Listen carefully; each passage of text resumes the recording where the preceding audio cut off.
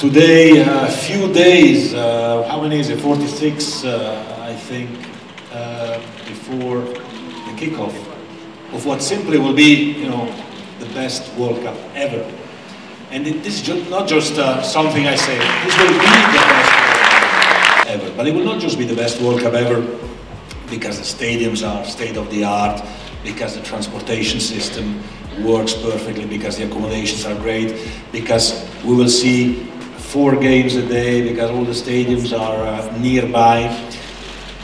It will also be the best World Cup ever because we come out of a very difficult situation with the pandemic, with COVID-19, where the answer has been lockdowns,